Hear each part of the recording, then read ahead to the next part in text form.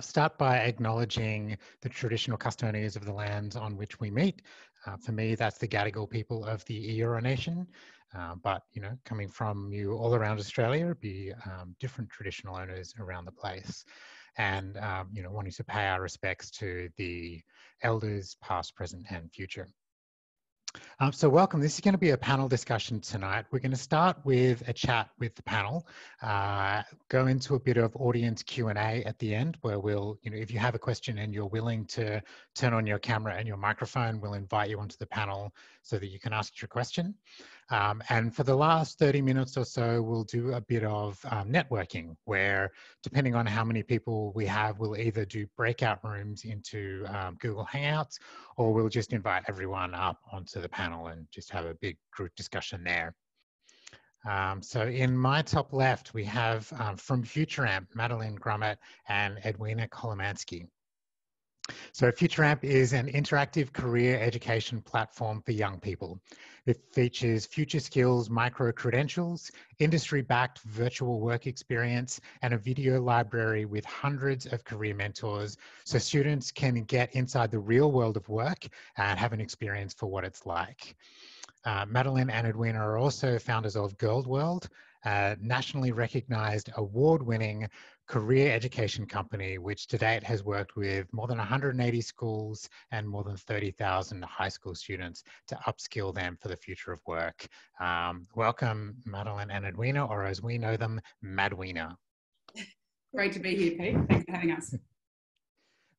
My bottom left, we have Scott Miller, CEO and founder of Bob Industries. Bob Industries is a technology and education company on a mission to inspire the next generation of digital creators. By helping bring entrepreneurship, innovation, and STEAM into the classroom, the Bob team are working to help inspire and empower Generation Z as they prepare for the ever-changing future of work.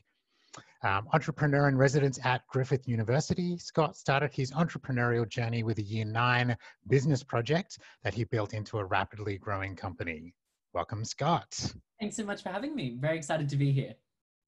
Scott always brings a smile to our faces whenever he joins a Zoom call with his big bright smile and wave.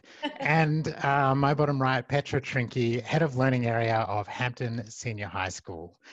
Hampton is an independent public school in Perth, Western Australia, with a school motto of Labor Omnia Vincit, hard work conquers all, and a vision to aspire, innovate, and achieve.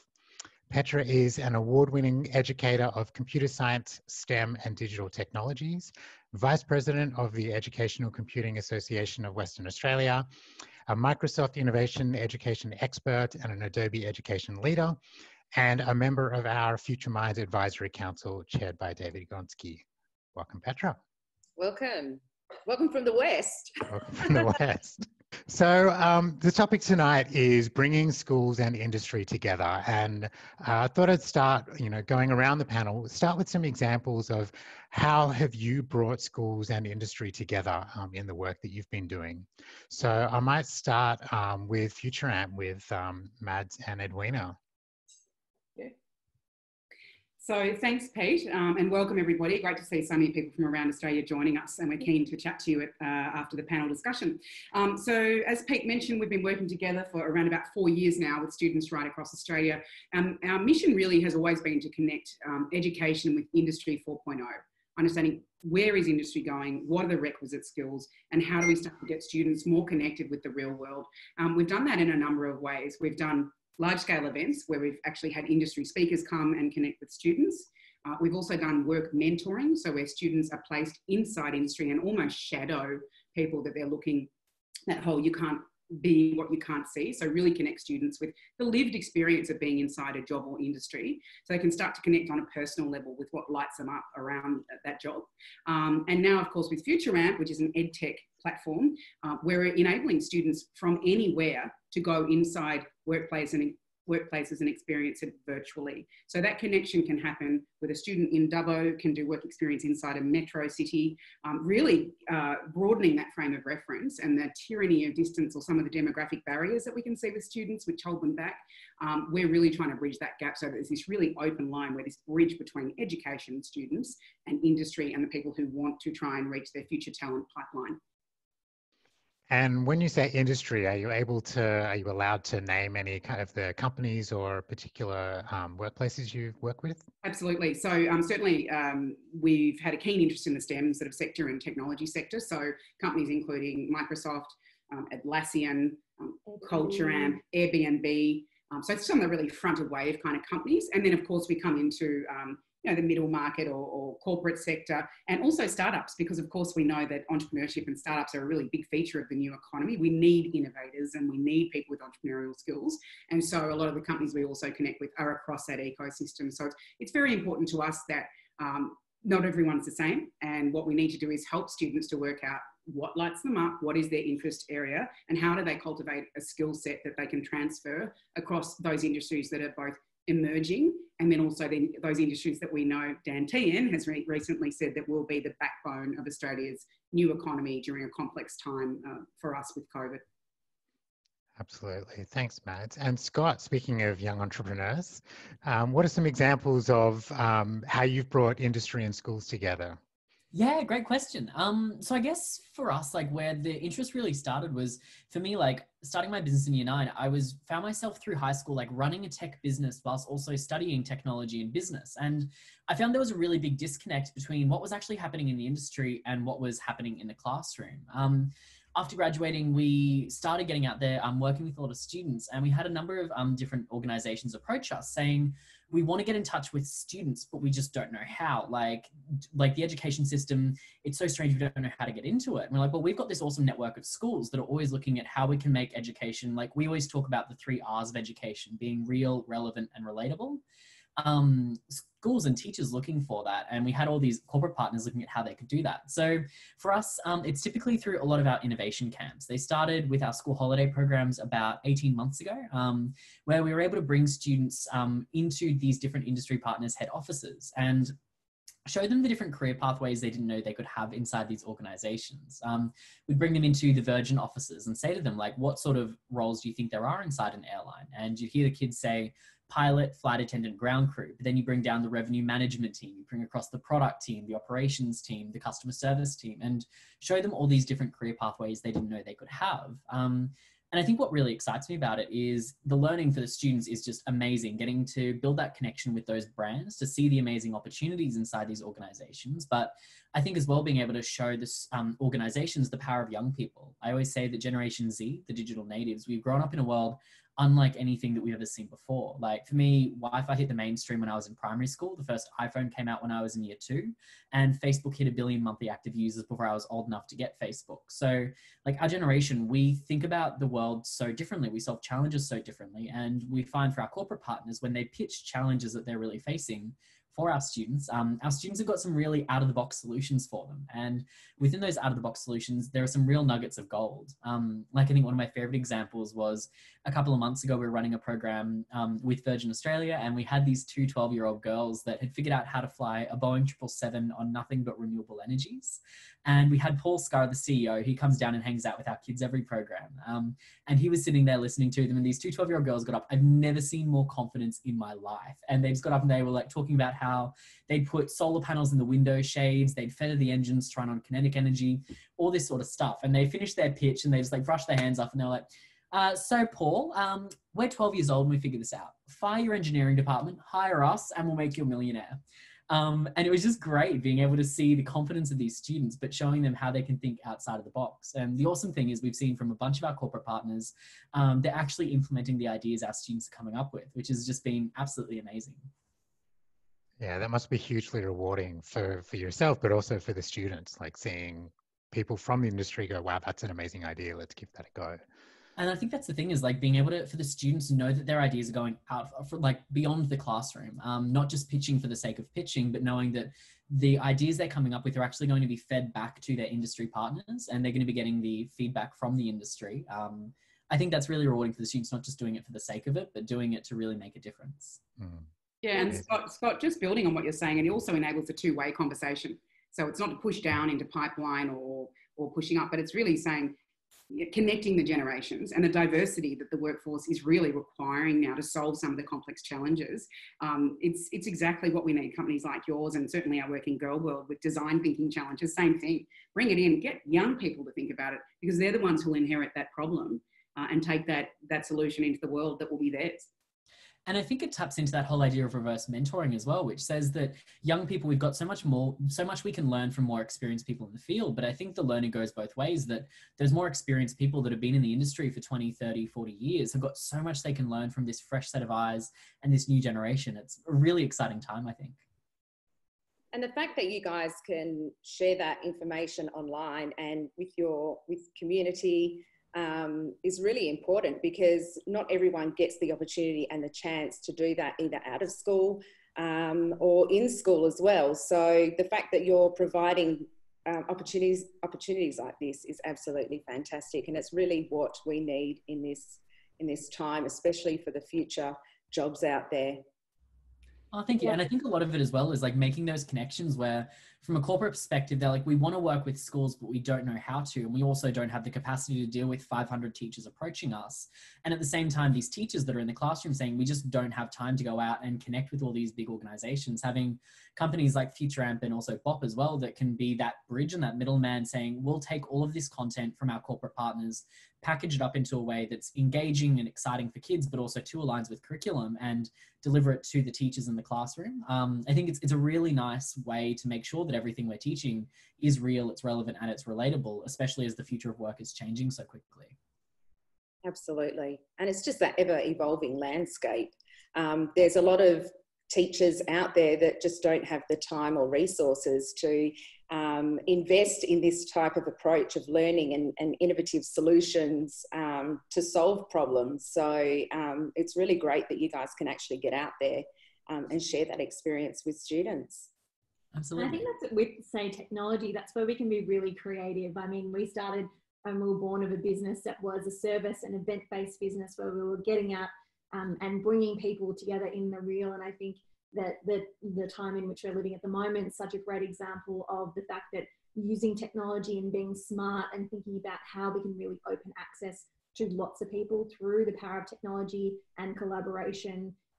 It's really exciting, and I think it's also challenging all of us to think about how we can collaborate, share, and provide opportunities for all young people, but like never before. And I think that's the thing, is like, we're not geographically bound anymore. Like, if you're a teacher and you're teaching like a science class, there's no reason that you can't jump on a Zoom call or a Microsoft Teams call with an actual scientist in Germany or in Melbourne or in America or anywhere around the world. And I think it's showing the kids that, like, hearing it from the people that are doing it themselves, where those kids can look at a real scientist or a real person in the industry and say, wow, like, I want to be like you. We always talk about those ideas of like micro influencers, where it's like you show kids Richard Branson and Elon Musk and all that, and they're great, but they're almost like unattainable goals. But if you show them someone that's 10, 20 years older than they are, they can look at that and go, wow, if I work really hard for the next 10, 15 years, I can be where you are. It's like breaking it down into those bite-sized chunks, but making it more achievable to the kids instead of those big, those big audacious goals. Yeah, and students actually need to be able to be quite driven in an environment like that, especially when the onus goes back onto them. The fact that, you know, they might be in a situation where they're just in front of a computer, yet they have to reach some targets and some goals like for their business, and we're not actually teaching those types of skills in class. So it's really interesting how programs like this can actually change the way in which they approach and their soft skills that's going to be embedded to them. Absolutely. And like Mads and Edwina, how do you guys find, on the flip side, like, what's the response you're seeing from a lot of those mentors and the corporate partners, like, as they're actually having these conversations with the kids and the shadowing and the work experience opportunities? Like, is it a similar sort of experience? Yeah, I think it's definitely a really invigorating experience. And you mentioned the phrase that I was just about to say again about that reverse mentorship and the power of just connecting people and bringing youth voice into corporates or into government or into real world problems.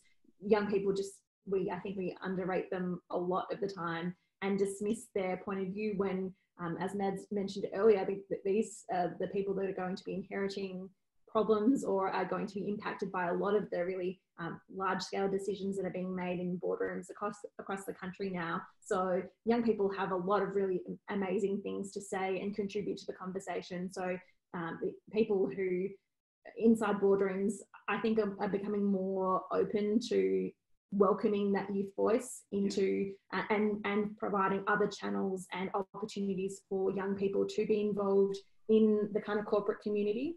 I think also something that's kind of been ticking around in my head in this conversation so far is, yes, there's impact for young people and for corporations and government to an extent, and also teachers. But I think that it's also beneficial for parents as well too, because providing young people with access into the real world, we know from lots of work with particularly regional or low SES schools and cohorts of students, is it takes a lot of the pressure off from parents from having to be the font of all knowledge, and from parents being the gatekeepers to kind of what's possible for their children. And I think providing parents with as much support as we can at the moment is really important, and the kind of bridging of education and industry and providing students with access points that they may not have otherwise is also really important. So making sure that we're thinking of parents as well, who I'm sure a lot of parents at the moment are really struggling. Yeah. Petra, what are you finding from a teacher's perspective? Like, are they wanting to, like, from a teacher's perspective, like reaching out and trying to get more industry into the classroom? Like, what do teachers feel? Like, how do they feel about reaching out to industry? Like, what's the vibe? Look, honestly, I think they're really open to it, but unfortunately, there may be like too many hoops to jump through to see how it aligns to, you know, the curriculum. Also, what other extracurricular activities are going on in the school, even what's the whole purpose of it. So does it become a whole school focus? Is innovation or entrepreneurialism a key focus in particular schools? And a lot of that is sort of driven, you know, through the executive team.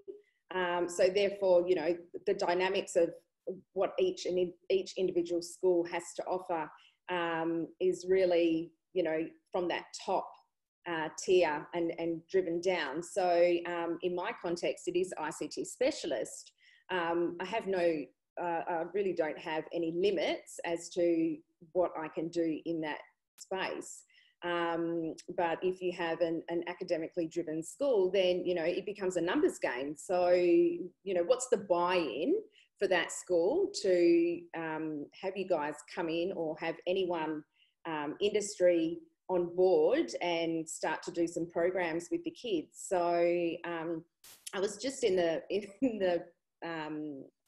moment of answering a question from Eddie, who's talking about the traditional workplace and whether it still adds value. So workplace learning is still a thing. I'm not too sure what that actually looks like in the eastern states, especially now because of COVID and students actually missing out on those engaging activities. But I really feel that you can't replace that experience of being in a workplace. And I think it really gives students the opportunities to choose whether or not something is well suited for them, especially now that we're in that sort of age that, you know, computing is around us, technology is kind of embedded all around us. And, you know, say, for example, cybersecurity. There's a massive push for industry and jobs to go through the cybersecurity pathway.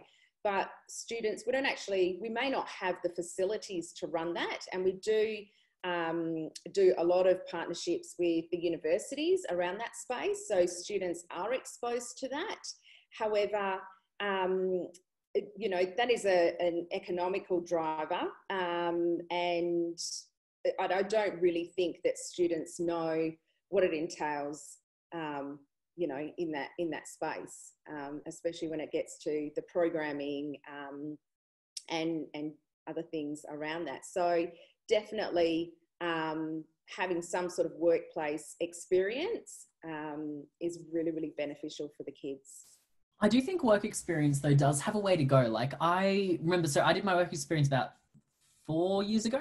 And even then, like, I was fortunate enough that I went and did my work experience with a local co-working space when I was in grade 10. And it was great, like being a co-working space. It was very much that startup mentality where I remember as a 15-year-old, they were like, here's like a startup needs this marketing campaign. Can you build that for them? And then can you run this event for them? And it was this, that, and everything. So it was great. But I know so many of my friends, even still in like 2016, they found themselves sitting just like sweeping the floors or watching people do stuff, and it was just so boring and like disengaging for them. And if anything, it turned them off. Like I don't think I had any friends that came back from work experience excited. They were like, that was a week of my life, I'm never gonna get back. That was so boring. And I think the frustrating thing is quite often that's not actually what it's like for industries. It's just that businesses get work experience students. They say, okay, you just sit in a corner, don't talk, don't touch anything, just be there. It's almost like they're a burden. I think we need to find better ways to expose students to the workplace, but also get them excited about their workplace, show them the awesome opportunities rather than see them as a burden. Yeah, totally. Scott, one of the ways we've tried to solve for that, which is not satisfactory for the industry or the student, is we've done a lot of work with both students and industry to understand what awesome looks like. And for the student, awesome looks like us starting with not what do you want to be when you grow up, but what's the problem you want to solve in the world? And then getting them to work off that to then work out, okay, which pathway or which job or which company will we put you inside so you can get some lived experience? And for the company, getting the student to do some practical tasks, either in a real world placement, so real world learning happens in the real world, or if that can't be done, because some students can't, because of the demographic or sociographic situation or geographic situation. And so what does virtual work experience look like? So one of the big, innovations we've developed in FutureAmp is we've worked with lots of industries to develop work experience modules that are virtual. So it means that a student can go and try something and immerse in that world virtually and still get that experience. Now, I agree that in the real is powerful. Human to human learning will never be replaced.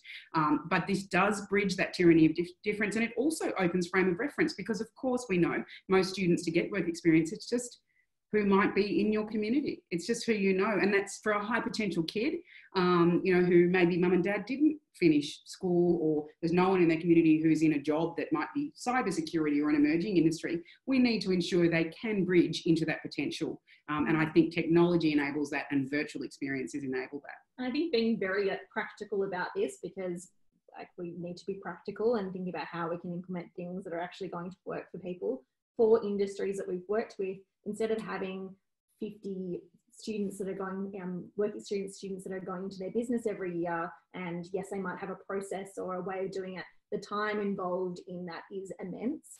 So thinking, and the student that Scott, as you just mentioned, it might be a student that goes into the workplace and ends up sweeping the floor or making coffee or photocopying, whatever it might be.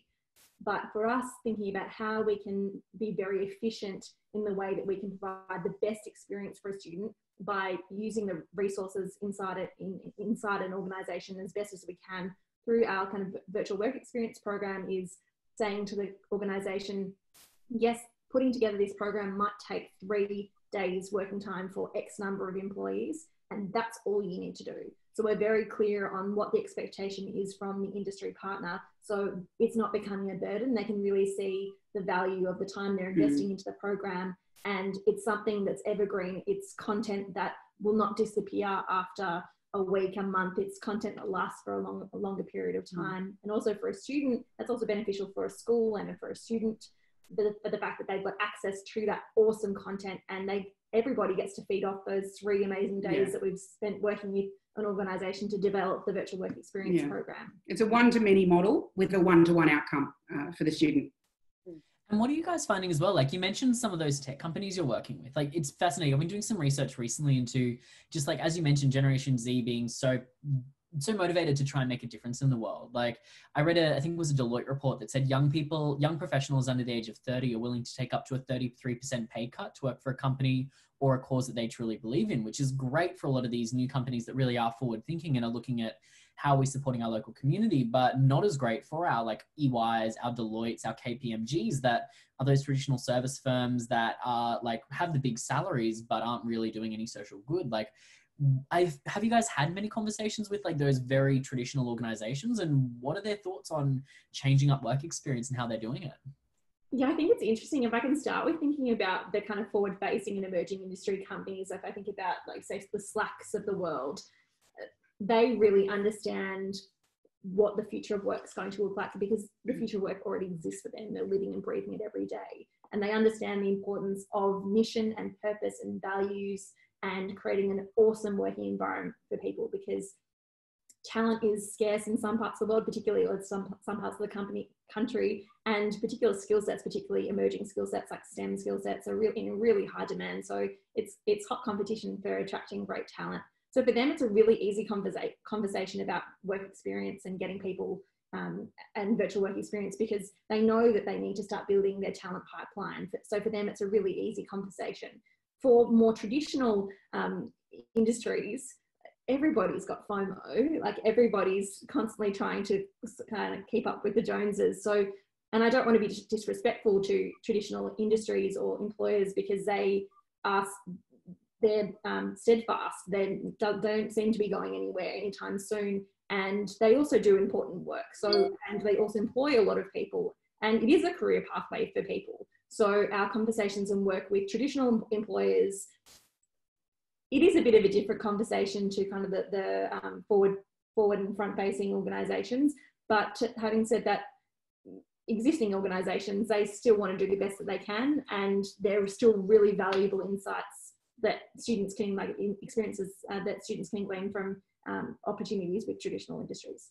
I'm not sure if that answered your question properly, Scott. No, that was perfect. I think it's interesting. And especially as well when it comes down to the kind of work kids are doing. Like we've been doing a couple of projects recently with a few of our schools around like 21st century skills mapping. So in Queensland and most states have got a similar thing where we talk about the 21st century skills. In Queensland in particular, they've said that every student graduating year 12 should be an entrepreneur, an innovator, a responsible global citizen, and a lifelong learner. And a lot of schools and industries are like, we're doing it, but are we doing it? And one of the things we found is it's a massive, like, it's almost like a blame game where it's like the tech teachers are standing there pointing at the business teachers, and the business teachers are pointing at the English teachers, and the English teachers are pointing at the HAS teachers.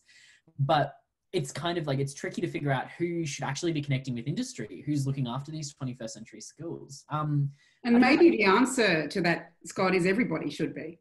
Because what we know and we see coming, pardon me, from a federal level, you know, at every level of government, we see it, and we see it inside industry. They're looking back into pipeline, saying how can we cultivate a talent pipeline of people who do have transferable skills. I mean, we're in the 21st century.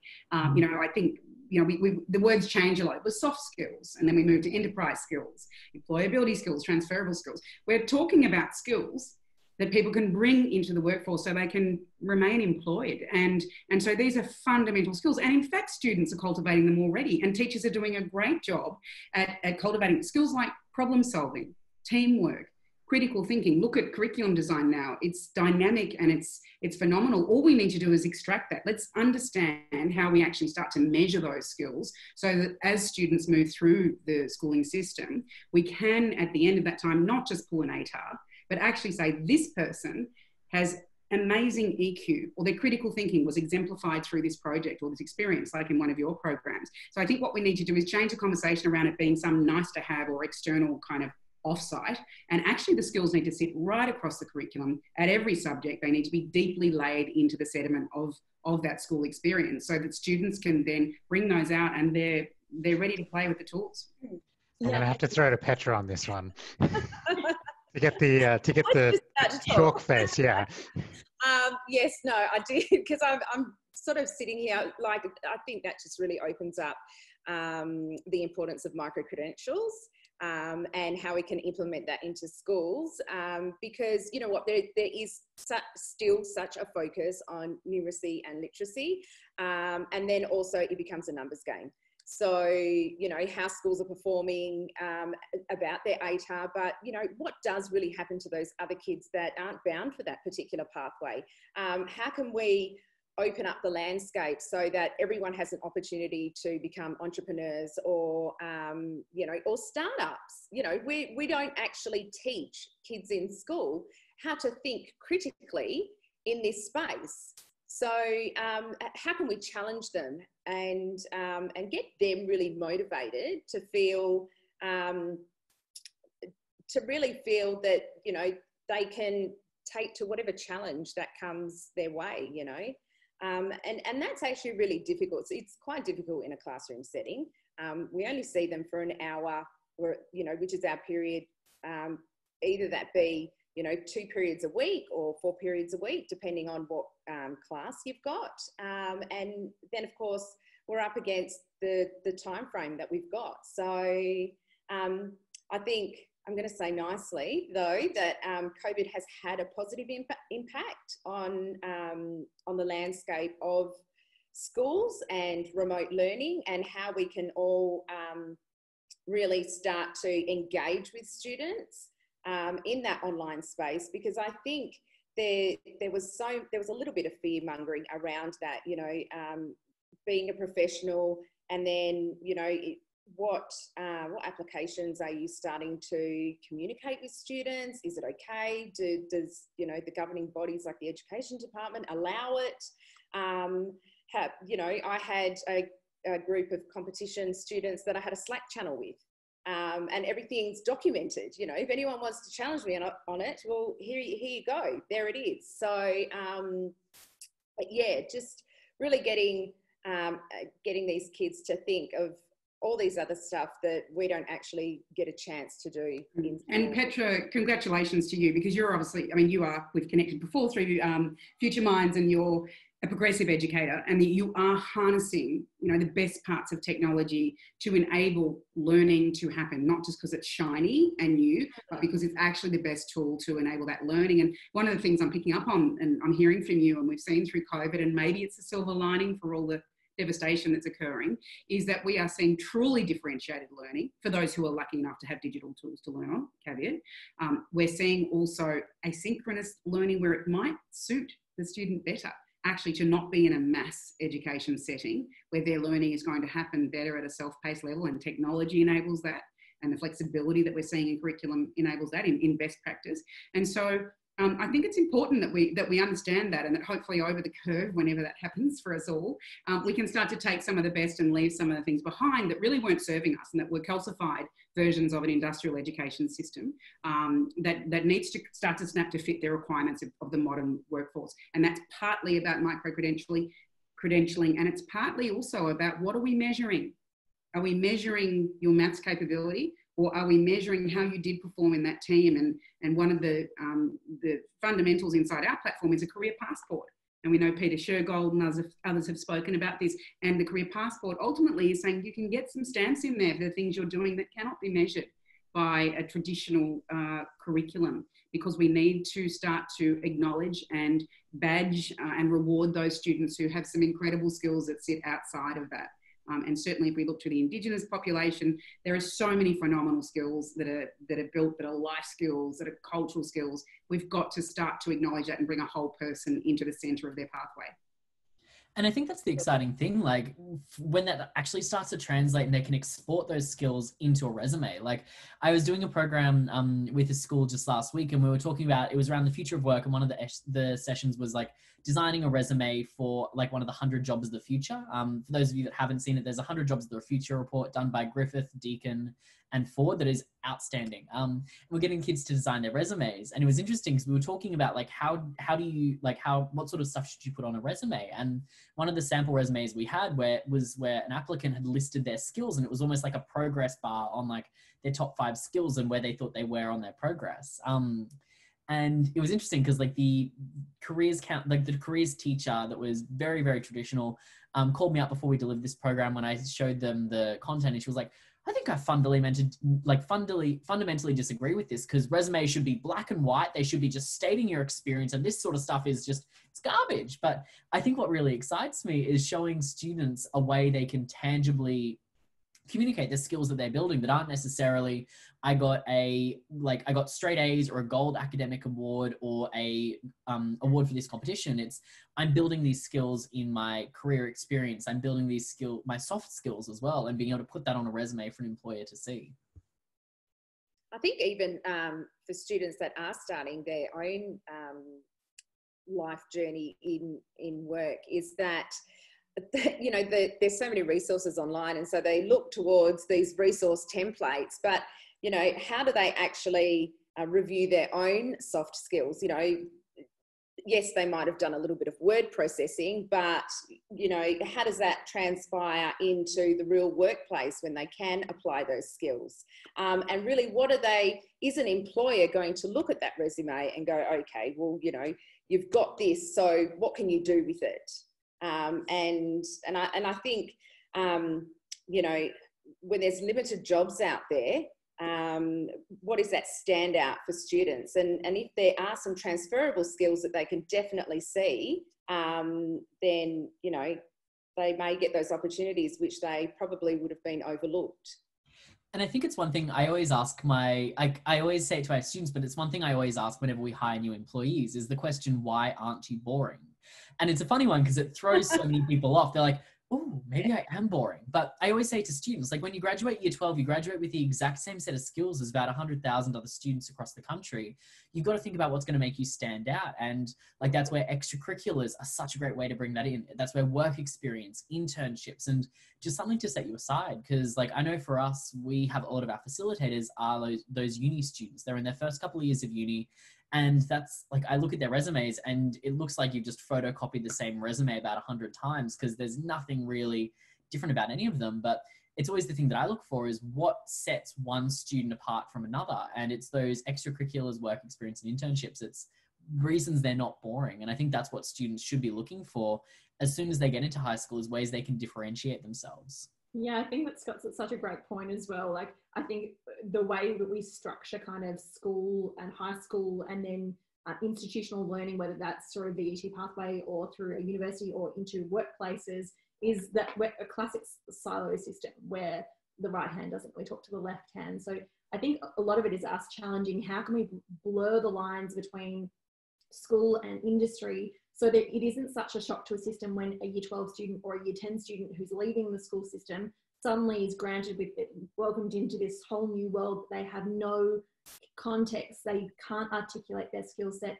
We haven't been preparing them well enough for this transition. And I think this is where the concept of work integrated learning and talking about skills and employability skills being part of the DNA of the education in upper high school is so important, because at the moment, otherwise it's kind of like you finish school and then there's this kind of big abyss, and then we're forcing kids to kind of make this big leap into the workplace, where I don't come from an education background, but being immersed in this space for the last 4 years is, and like kind of questioning, like, why do we have a system the way it is? So we know that the system constrains so much what we do, but there are so many more opportunities for us now. And like, I love hearing the programs that Bob are running, Scott, about constantly challenging and thinking about how do we blur these lines between school and work and learning, because at the end of the day, we should be cultivating students to be lifelong learners, that they're constantly learning. It doesn't stop when you finish school. Yeah, and maybe we ask the students, it's about co-design. It's about putting the answers partly in the hands of the students, and also it is a top-down with what at a policy level needs to shift. We see recent reports about industry and workforce requirements, especially we've had an economic black swan event with COVID. And so we know that skills are fast becoming the currency of the new labour market. We can see that with market activity. We need to start to connect employers and workers and students and policymakers and actually redesign the system. And then we'll start to see some difference around the mandate of what is it we're measuring? What are we pulling out? Is it ATAR, or is it something altogether different that can talk to the whole person who's emerging as a value set and a whole human? And I love what you said there around the co-design, like actually talking to students. It's one of the biggest things I always say when I'm running like professional development for teachers is like, we quite often forget that our students at the end of the day are our end users. They're our target customers. They're the ones sitting inside the classroom. I remember having an instance in year 11 when I was going to be missing school for the first time for work and sending an email to my head of senior schooling apologizing for taking like 3 or 4 days off school. And I remember one thing she said to me was, she said, "We don't work for you, we work for your parents. They pay the school fees, so they're the ones we're worried about. We don't, like, you're just a student, you come, you do what you're told." And I think what I love is seeing teachers that are having those conversations with students, that are taking that startup iterative cycle where it's you build, test, implement, and just keep build, test, measure, and then implement, and just keep going around and around with your lesson plans, because lesson plans should never stay stagnant. You shouldn't be delivering the same unit again and again and again for 10 years straight. You should be talking to your students, saying, what are you liking, what aren't you liking, and how can we do better? By having the reason they're stagnant, Scott, that's partly a policy issue. It's how do we start to crack away the calcification that has occurred inside curriculum. We know it has. Some states and territories and some schools, of course, have more flexibility, but we need to start looking at how we start to get more agile inside our education system. And that does include, as Petra said earlier, the magic micro credentials. How do we start to get more of a pick and mix education so we've got some flexibility in its design? And then we will start to allow for the individual differences we need to see around truly personalised education delivery. And I think... Sorry. Jump in, Petra. It's my turn. Look, also implementing special projects. Currently with my U10 ICT specialist group, we're doing a virtual reality tour of the school. So I put the onus back on them, and they had to draft a letter to the staff who are involved in those learning areas so they can capture some video content. And then the staff members become the client. So they've come up with a client brief, and then they will have those conversations with the clients as to how they are to cater all of the recording and immersive environment that they're going to create as a solution for that learning area. So even like changing the way in which, you know, teachers are thinking, looking for opportunities, and sometimes you can only get that when you can see that information already being spread out in the environment. Yeah, so Petra, you're a super experienced educator, and someone's asked a question here in the chat. Yuko, do you have any advice on what's the best way to approach schools in a way that we get heard, or how do teachers want to be approached? Do you have insights around how we will help or support educators so that they can feel more shepherded through this bridging that needs to occur? Like I said before, I think it's the buy-in and something quantitative that they can measure. So, you know, what are they going to get out of it? And then what does that look like in the long run? So if you spend a year with these students, can the school then implement the same project or the same, you know, the same solution for further years to come? Or, you know, is it a 2-year project, or how can that school then share that within the community? So part of my job also is the coordinator of a TDS, so which is a teacher development school as part of the education department in WA, and I share my content knowledge with the wider community. So engaging with schools that are maybe at the forefront of the innovative processes could be the way to kind of capture that audience, but also really making yourself well known. And, you know, this is probably a great example of doing so. We have a question from Karen that came through. Karen, I'm going to put you onto the panel to ask your question, and if you so choose. And Damien's asked a couple of questions as well. So after that, I might invite Damien onto the panel to ask his question as well. But if you want to turn your video on, Karen, then you can ask your question. I might actually say that I do know Karen. Karen does a lot of work sort of in the space of how can I say, connecting schools with enterprise and certificate pathways. Was that a good? Hi. I'm really dark. Hang on a second. Let me just put that up. There we go. Hi. Can you hear me? Yeah, we've got you. Yay, awesome.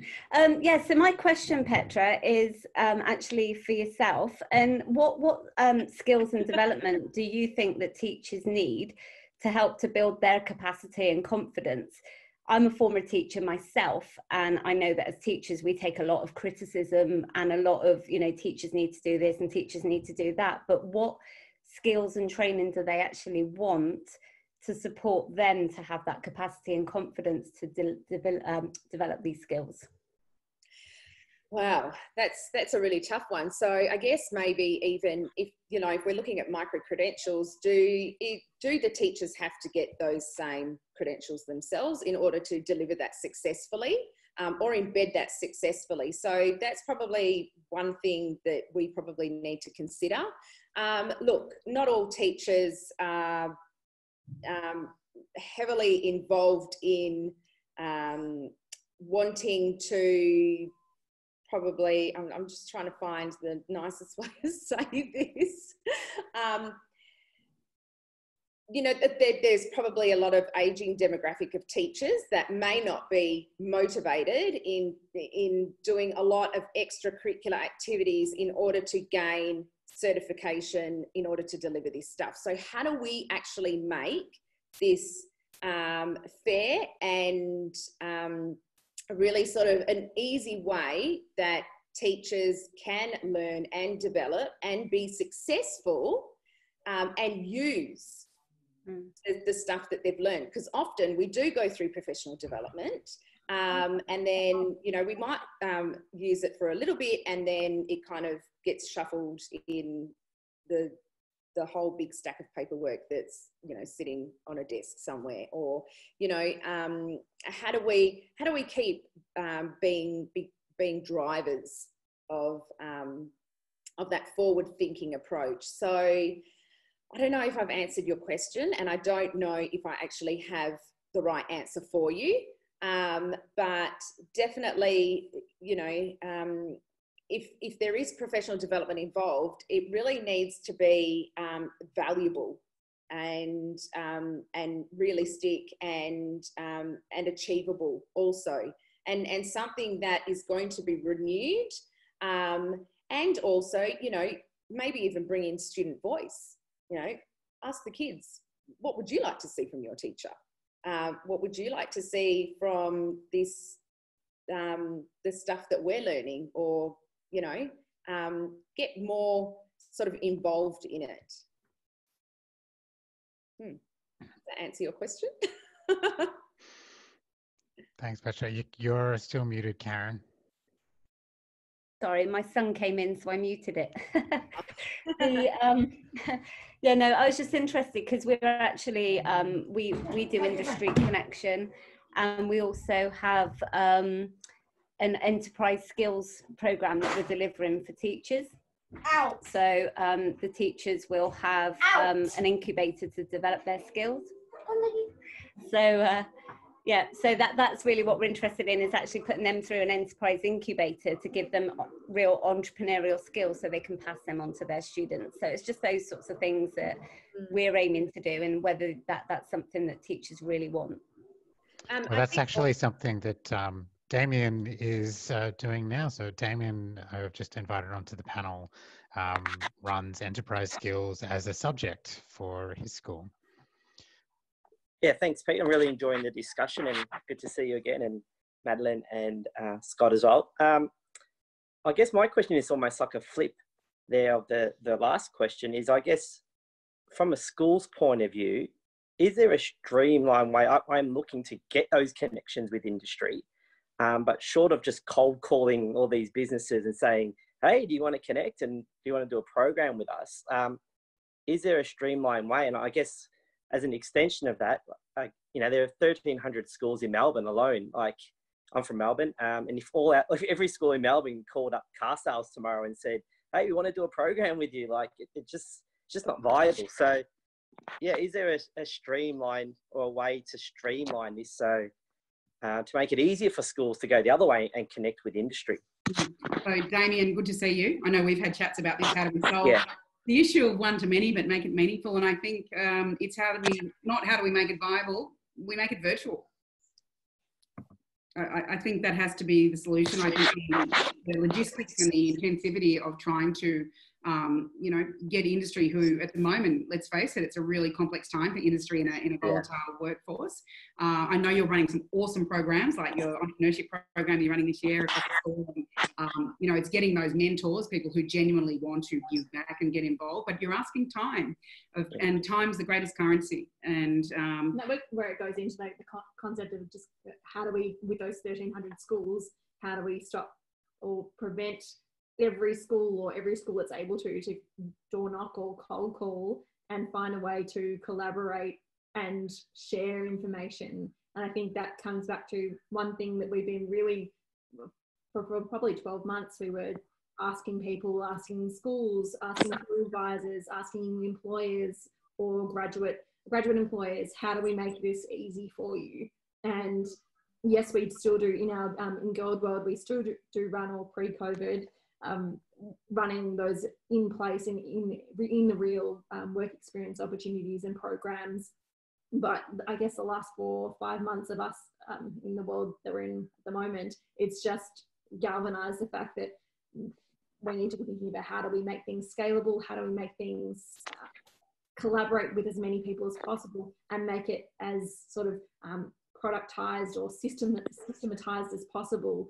And for us, we want to try and prevent schools from having to do all of the heavy lifting on their own, because like schools, that there are so many things that schools need to be doing, like, are already burdened with, if I can say that, already time poor. So I guess that's the job of potentially like APIs, like organizations like startups or organizations like us that help bridge that gap. So it's not the burden of the school to have to go cold calling 100 different employers or industry pathways to provide for their students. How can we find ways where we actually have common resources for everybody to share?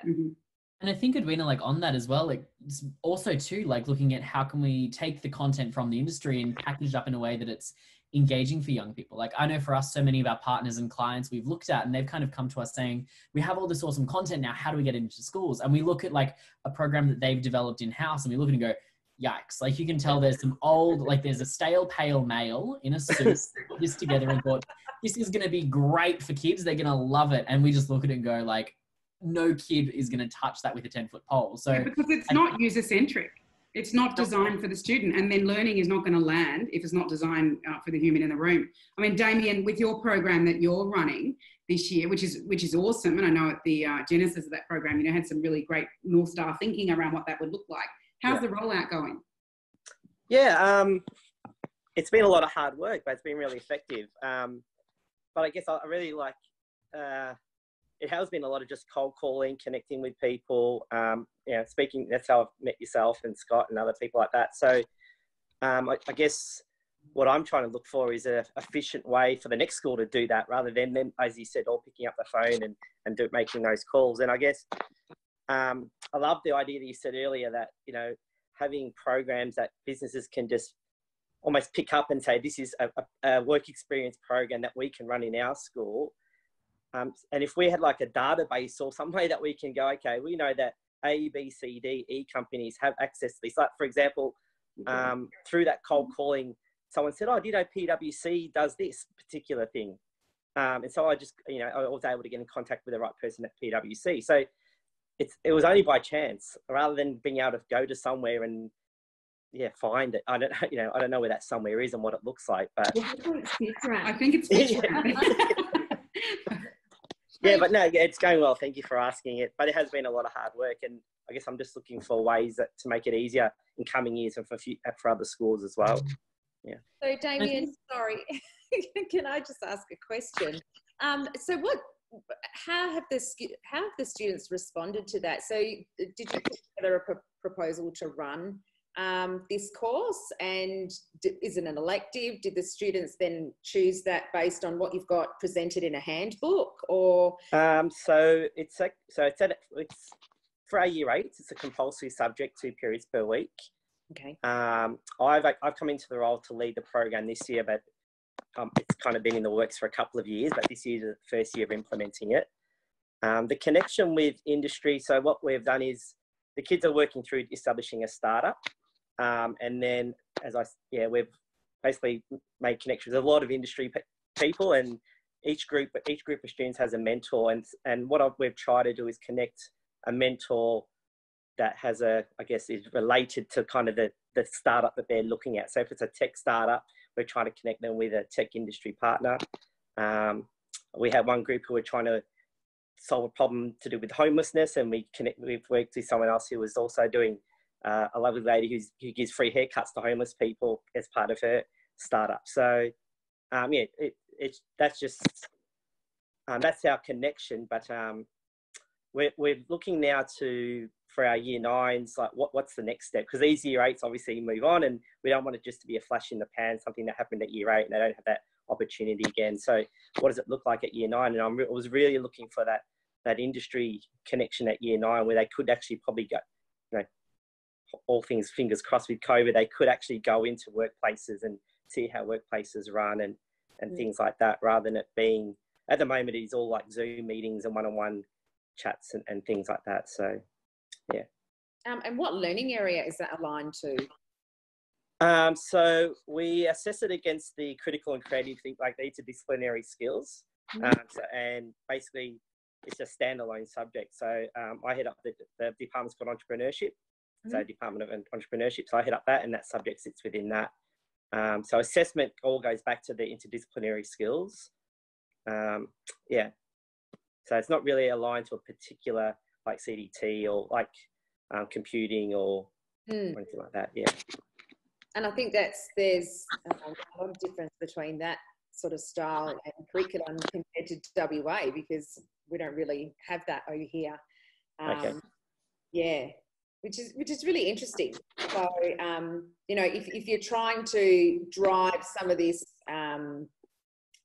way of critical thinking and entrepreneurialism and stuff like that, you know, then that becomes a little bit of a barrier, because, you know, we've got our explicit curriculum and we don't have that wriggle room like to do programs like that. So then what happens to the schools over here and to the teachers over here, and then how can you get that across? Yeah, well, realistically, up until this year, it has been something that's always lived in the extracurricular, you know, lunchtime clubs, after school clubs, and those kind of things. It has only been this year that we've managed to get 2 periods per week at year 8. And not everyone's been happy about that, because obviously those 2 periods have had to come from other subject areas. But the engagement that the kids are showing, the excitement that they're showing around the subjects, and then the skills that they're then taking into other subjects, and slowly those people that maybe were a bit against it at the start are starting to realise the benefit of this subject now. Yeah. It's really intrinsically motivated. Absolutely, yeah. So yeah, well done. Thank you. Yeah, amazing job. Thank you, Damien and Karen, for jumping on the panel to ask your questions. I'll temporarily kick you off the panel if I can. And yeah, so thank you so much to, I want to make sure that FutureAmp and Bob, you know, what's your call to action? What have you got coming up that you want the attendees to know about before we kind of move into the more breakout roomy general discussion? I'll start with you, Scott. Yeah. So for us at BOP, I'm hoping we can pop the details in an email going out afterwards. But we are giving you guys all access to our free resources for the next week. We've got a whole bunch of workbooks that we've created all around those 21st century skills, from designing smart cities, sustainable futures, the future of work, all that sort of stuff. If you use the code Future Minds, you can download all of those if you just head to bopeducation.com. And we also have some really awesome online after school programs kicking off this term that start next week and run throughout the term. You can book into the whole program, you can book into just one, but again, you get a bit of a taste of all of our favorite programs. We have some aviation programs, some future of transport programs, smart cities, and everything in between, and we'd love to see you guys there. Amazing, thank you, Scott. Edwina. I'll be the Madeleine half. So what we can, so our platform, it will be ready to rock in September. So we've got lots of schools already signed up. What we can offer to people who are here today is via Future Minds, an early adopter rate for our program. So it includes virtual work experience. We've also got a suite of 12 employability skills, micro-credentials, so self-paced learning online where kids can go inside industry and actually see what those skills look like. And there's also workplace mentoring on there. So we're happy to connect via Pete or Blue Chili, and we can give you access to a demo of the platform. So teachers can try it first and understand what that looks like and develop that confidence and competence to want to deliver that in classroom. So super happy to hear from you. And you can check us out at the W's FutureAmp.co or reach out at hello@futureamp.co. Amazing. Thank you, Madeleine. We will, feel free to post that info in the chat, and we will follow up with an email in the next few days, just with video recording and all of this detail. Petra, any call to action from yourself? Get out there and inspire all students everywhere. Amazing. Yeah. turn that into Latin. We've got ourselves a school motto. From the Future Minds Accelerator, as I mentioned, we have some more virtual events coming up over the next 2 months. Panel discussions, some case studies, product demonstrations. So do sign up to the Future Minds Accelerator newsletter, and we'll send all those details, or hit us up on social media at Future Minds ACC. Thank you so much to Madeleine and Edwina from FutureAmp, Scott from BOP, and Petra from Hampton Senior High School. Stick around.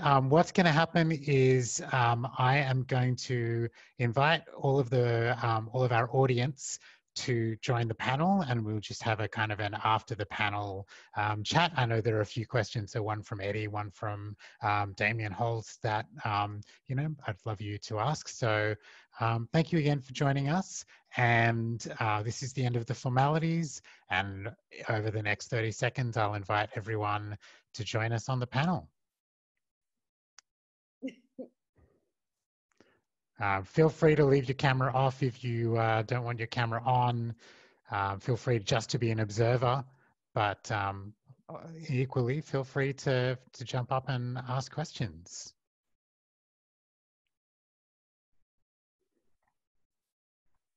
So Damien Holtz, you had a question. I'll let you, when you're ready, turn on your microphone and your camera and ask your question.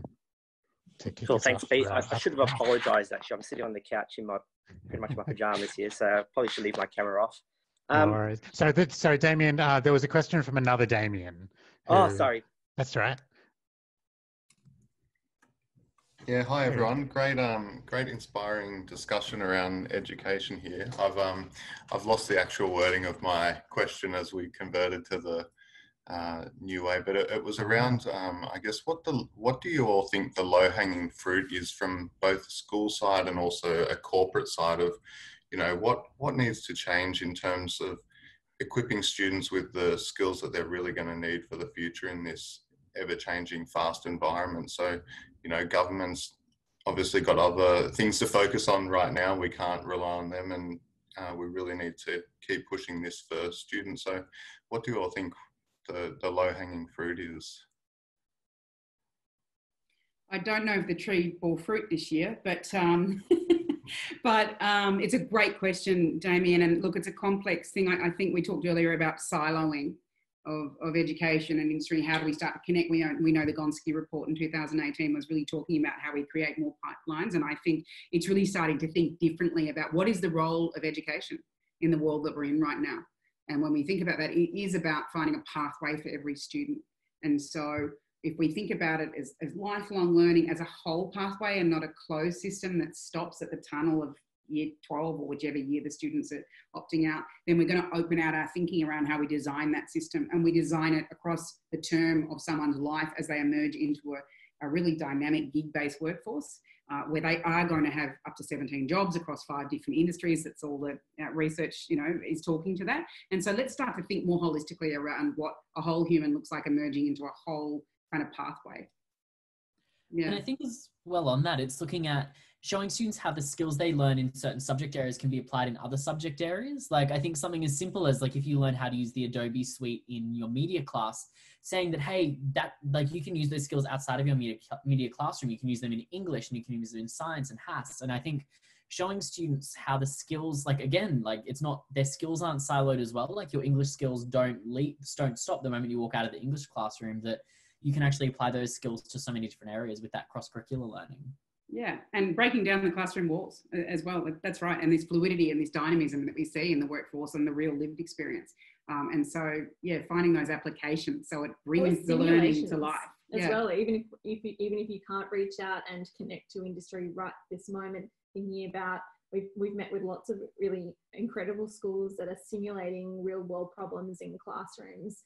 So sometimes we don't need industry in the classroom with the amount of information and content available for everybody at the moment. It's sometimes about bringing that real information into the classroom and using that as the kind of centerpiece for problem solving. It's still real world, and yes, maybe there's no actual real world, it's not solving the real world problem, but even simulating those kind of real complex, wicked problems and making students aware of them and also comfortable with managing solution of problems that don't have a clear-cut solution. Like we think about how many startups and businesses that are born of solving really great problems, and like just bringing as many kind of problems and simulated problems into classrooms also as a kind of way to kind of avoid having to cold call 100 different industries to get their problems into opportunities into classrooms. And I think teachers are just trying to keep honest and true to the curriculum. So they're only doing the expected requirements of them. So, you know, they may not be actually looking for those extra opportunities to embed, you know, something like the global goals into their curriculum. So it challenges the students, as well as giving them opportunities of like design thinking, rapid application development, and stuff like that. So it's interesting because, you know, if teachers are delivering content in a certain way, and therefore their expectations are also, you know, a certain way as well, then what is actually happening at university level? Like, you know, how are these teachers being taught to be teachers, and what other external factors are they pulling on in order to, you know, embed entrepreneurialism and design thinking and all those 21st century soft skills that unfortunately kids now need going into the future? You were actually talking to quite a progressive school just this morning that had quite an interesting take on upskilling teachers, and that was providing teachers who may have been career teachers and not had a job outside of education, and providing them with an opportunity to upskill and immerse in a different workplace that isn't education, and providing kind of permission. I know it's really hard for a lot of schools to get time out of the classroom and out of schools, but rethinking what professional development looks like. And maybe it is teachers not being in the classroom or not doing kind of education CPD all the time, but putting teachers into real workplaces and giving teachers the opportunity to immerse and learn and observe and even start developing and cultivating these skills that we talk about, but actually seeing them in practice being a really powerful learning experience for a teacher. Does that answer your question, Damien? Thanks, everyone. It's very, very inspiring. What's your background, Damien? So I work in corporate innovation, but I've got a dream where I really want to start my own progressive alternative school in Sydney. So that's sort of my side hustle, moonlight job at the moment. It's my passion project. So yeah, I find it fascinating, all the pain points and challenges, you know, around curriculum and government, and just the fact that education in Australia, we're slipping behind other countries. So yeah, it's trying to find ways to refresh that and, you know, break down the barriers. And I think I saw you connect with Eddie in the chat. Yeah. You have a lot to talk about. Yeah, totally. And Damien, I've worked inside corporate innovation as a consultant and in-house at Telstra and other big companies. And we, you know, often you talk about the horizons of innovation or disruptive innovation. And I think what we're talking about is not disruptive innovation. We're talking about trying to bring everybody with us, because designing an alternative universe, I think, you know, what we need to, and what Petra's saying is the system is there. We've got some incredible teachers, some great educators. We need to try and, you know, get some agility into the system and then innovate from within and bring the system with us. That's, you know, it's iterative, I think, is what we're trying to do. Yeah, and even like with disruptive technologies and bringing that sort of stuff into the classroom, it's not just about, oh, let's quickly just use a drone or here's some VR equipment and we are having an immersive experience and this is really great, but it's actually like developing the technology further and using it for a purpose, and really challenging the students to really think outside the box with that equipment, and how they can look to, you know, look to the future and invent really some amazing solutions and products, or, you know, try and solve some real world problems out there. And I think that that's a big issue because, you know, we're so used to just either using or teaching how to use that technology, but not really the thinking and the application of it. Exactly, and proving that it has a right to exist because there is a use case that is anchored in the real world. It's actually solving real human problems. It's that difference between like digital literacy versus digital confidence. Like we always talk about making sure our kids are digitally literate, but that's just they can follow steps and get an end result. But that whole, what you guys are talking about is digital confidence, the ability to follow those steps, learn about it, but then be confident enough to try things, to fail, to experiment, to test and to break it. And I think that's really where we have to get our kids to. It's not just I can go from step 1 to step 10 and get that output. It's taking it that one step further because that's how they're going to apply it in the real world.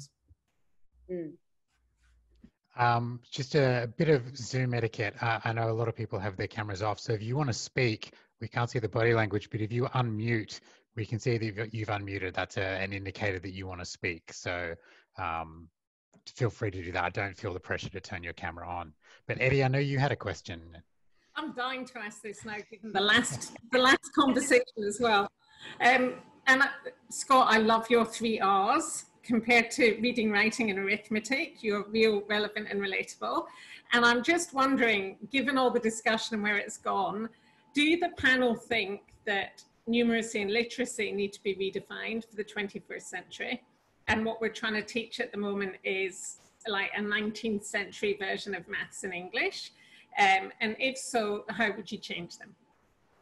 I actually heard a really cool, I had a conversation last week with this amazing educator on that topic exactly, Eddie, actually. They were talking about English and teaching, how can you teach English in a different way that's more engaging to kids? And the example they used was teaching Macbeth. So Shakespeare, it's always taught and kids kind of like roll their eyes and go, okay, here we go. And it's always about teaching the language and the rhythm and like how the actual like text and how it's written. But what this English teacher did with his students is he was teaching Macbeth, and they were talking about the social issues you can learn from Macbeth.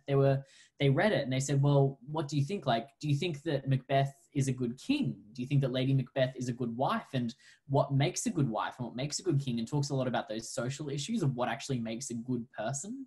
And it was fascinating because they got to have the most phenomenal conversations with their students, getting all the students to really buy in, but again, relating it to stuff that they know about, like getting them to actively say, what do they think a good human is and what do they think a bad human is? And what do you think those traits are? And he said, funnily enough, when it came to their exam and their assessment, where they were doing it, when they were doing their exam and assessment on the regular curriculum, just because the students were so invested in the topic and it was relevant and it was relatable to them, they outperformed any other year level that teacher had ever had. So I think it's, again, looking at how can we make literacy and numeracy more relevant, and to like Eddie, to Madeleine and Edwina's point, and to Petra's point as well, it's looking at, how can we build the whole student? It's not just about building a good academic, it's about building a good human. 100% agree with all of that, Scott.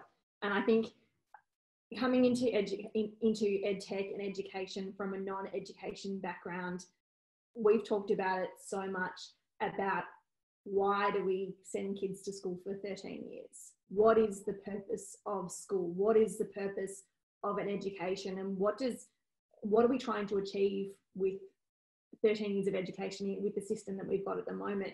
And we think that, like as Mad said before, is that everybody should have a pathway after they finish school or even when they're at school. So why do we educate people? We educate people to be, as you said, Scott, like we educate people to be hopefully good citizens, good people in our communities, good husbands, wives, friends, workers, but also finding like we're only on the planet for, we don't know how long we're on the planet for, and we're so fortunate in the time that we live in the moment that we have so much opportunity and so many different pathways that it's just that we've got a glut of options and it's overwhelming. So at what point in our role in supporting schools is in that kind of career education space, which is an area which is kind of being forgotten. It's usually a career advisor that works a few days a week that's basically in a broom cupboard in a school that's lost and forgotten and really not very well supported. But thinking about if school is helping people find a pathway, a meaningful pathway, and being a good human,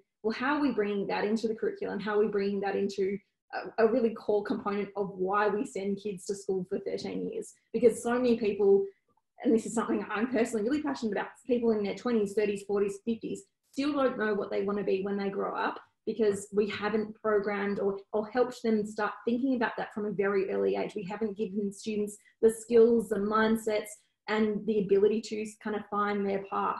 And people might not have just one path, people may have many paths. But I think in all of these conversations, like underpinning everything is, what's the purpose of school? What's the purpose of education? Why do we do what we do?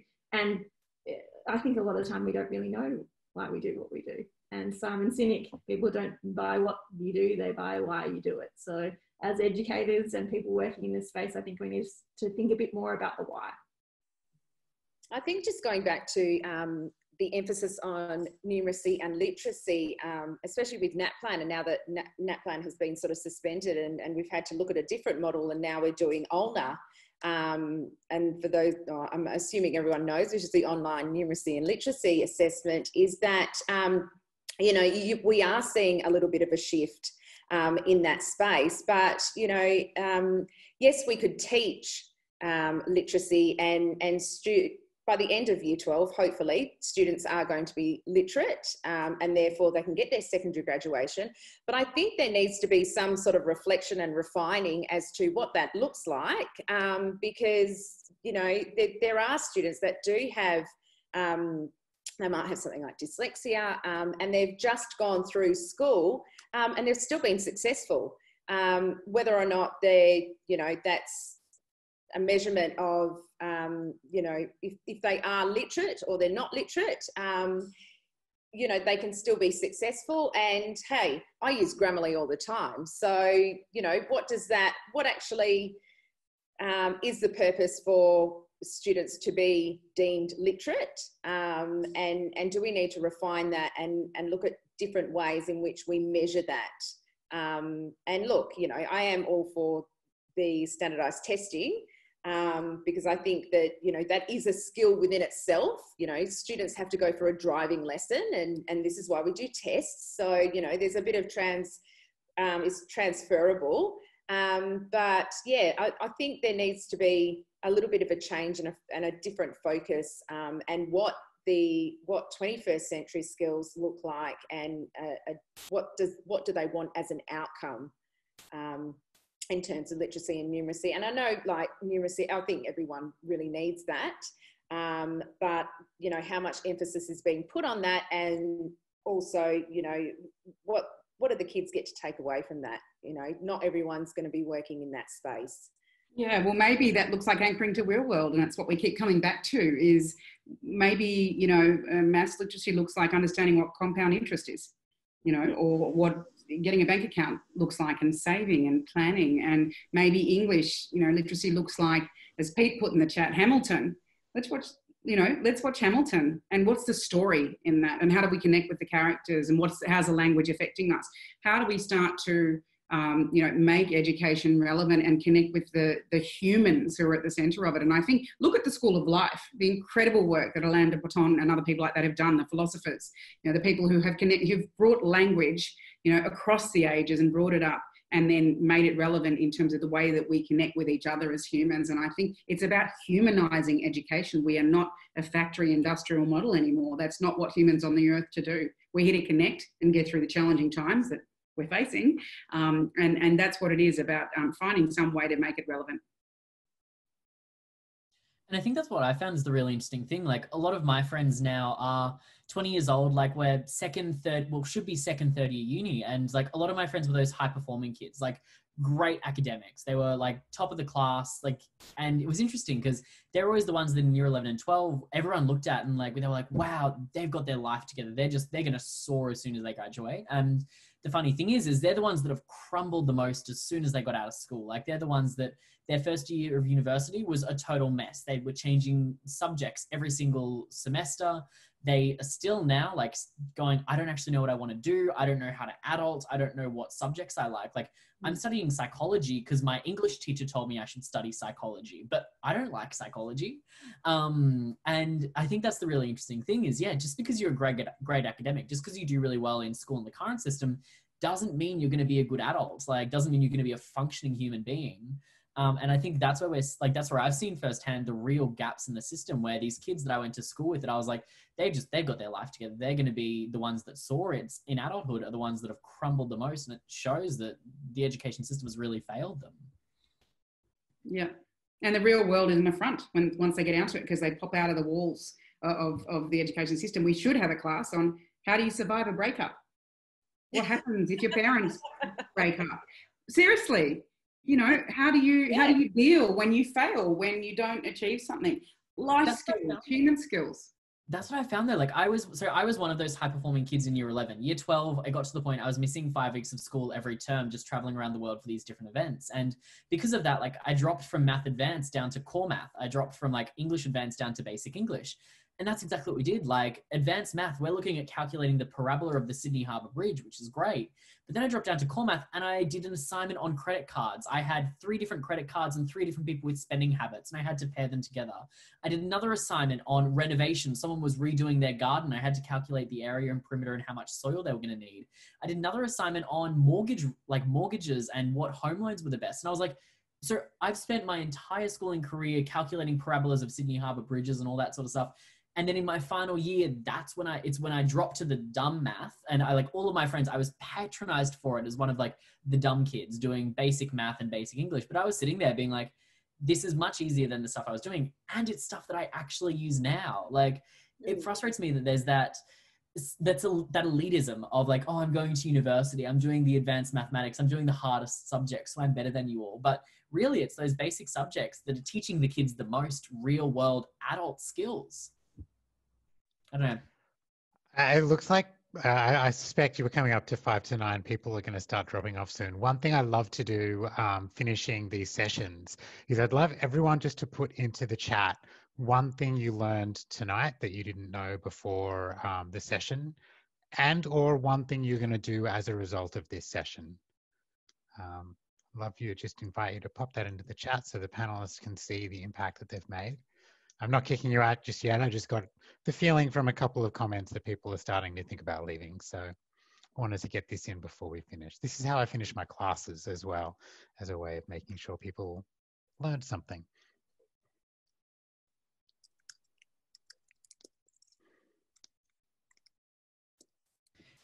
Pete, this is where we need some elevator music. Yeah. We had that game show music when we're coming in. Now it seems like do or the thinking music on the game shows.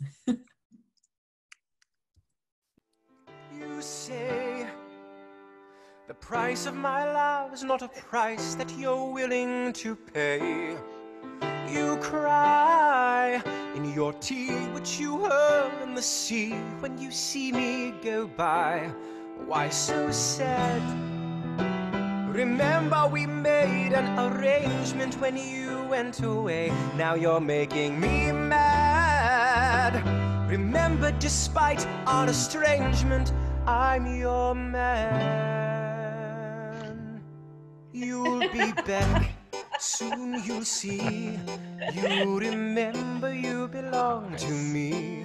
You'll be back, time will tell. You remember that I served you well. Oceans rise, empires fall. We have seen each other through it all. And when push comes to shove, I will send a fully armed battalion to remind you of my love. Da da da da da da da da da da ya da da da da da da ya da da da da da da da da da da ya da da da da da. You say our love. That was Hamlet.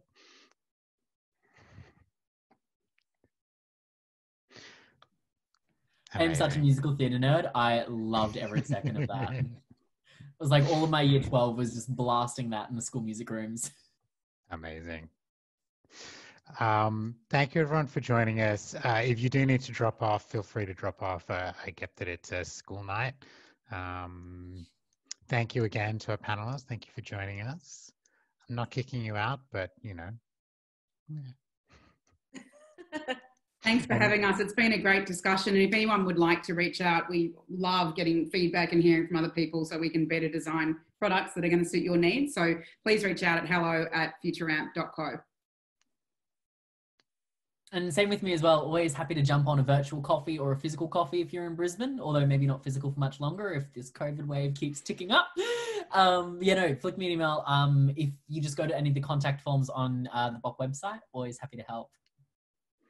Yes, Deborah, we will share a recording of this for yourself, and feel free to pass it around to anyone else who might be interested. I'll just add my Twitter handle in the chat, so feel free to connect, and also on LinkedIn, which I think Damien's already just done. Amazing. Thank you, Petra.